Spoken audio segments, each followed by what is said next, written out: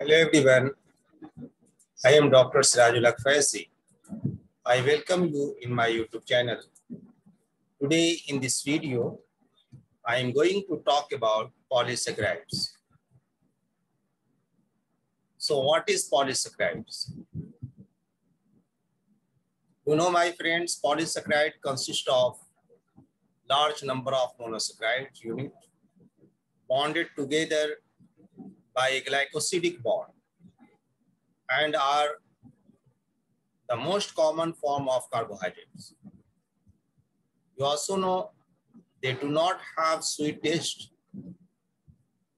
So polysaccharides, generally called as a non-sugar, they form linear and branch chain.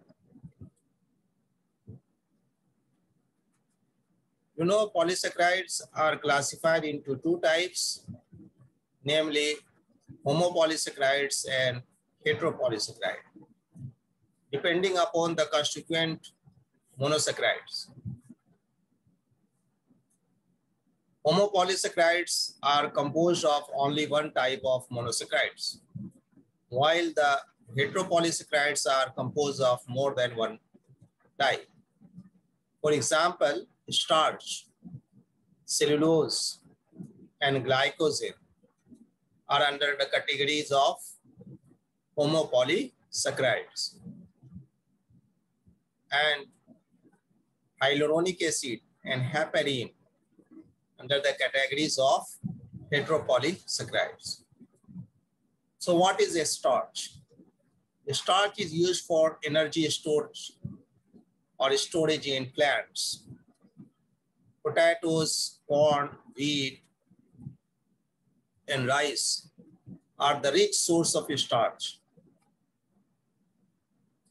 It is a polymer of glucose in which glucose molecules are lined by alpha-1,4.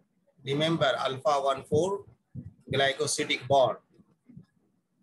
Starch can be separated into two fractions, namely water-soluble amylose and water-insoluble amylopectin.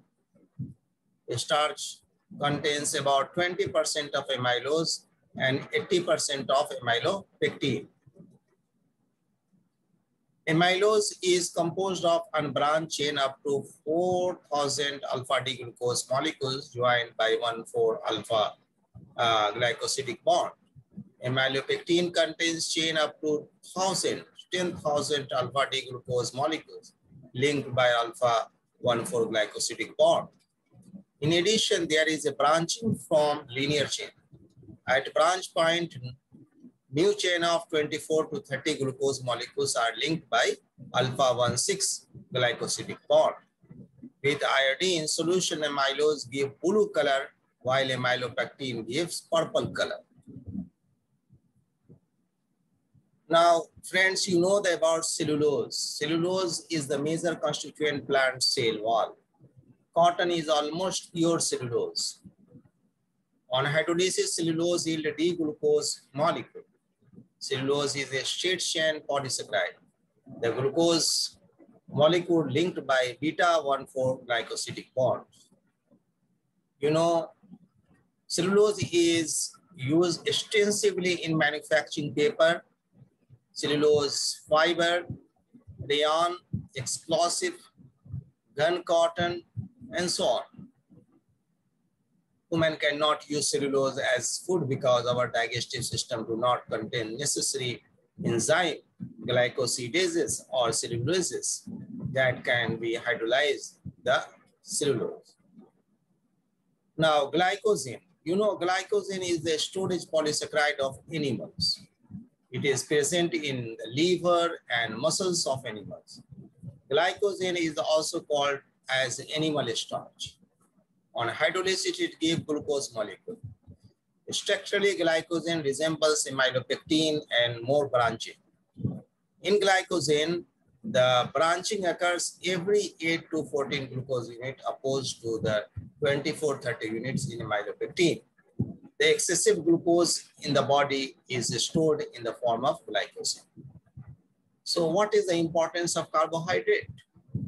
You know, carbohydrate widely distributed in plants and animal, act mainly as energy source and structural polymers.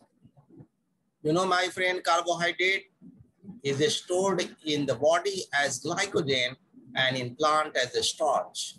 Carbohydrates such as cellulose, which is the primary component of plant cell wall, is used to make paper, furniture, and clothes.